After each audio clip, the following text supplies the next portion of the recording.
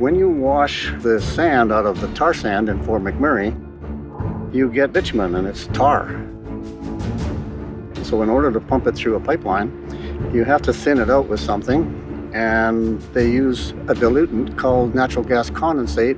It's toxic and explosive. Within that condensate, there's a number of dangerous chemicals. One of them is hexane, 7 times more explosive than gasoline. The fumes will paralyze you. It displaces oxygen, so it will suffocate you. You need full hazmat to deal with this stuff.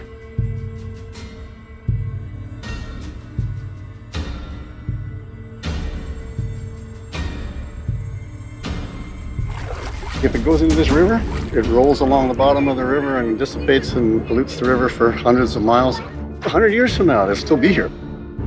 Most pipeline-related problems are around spills, but this is a pressurized line. So if you breach this line, either earthquake or whatever, it's going to blast out huge amounts of product. The incident that happened in 2007 in Burnaby, that was conventional oil spill. That was conventional oil. There wasn't a lot of explosive gases in that. Luckily, it didn't catch fire.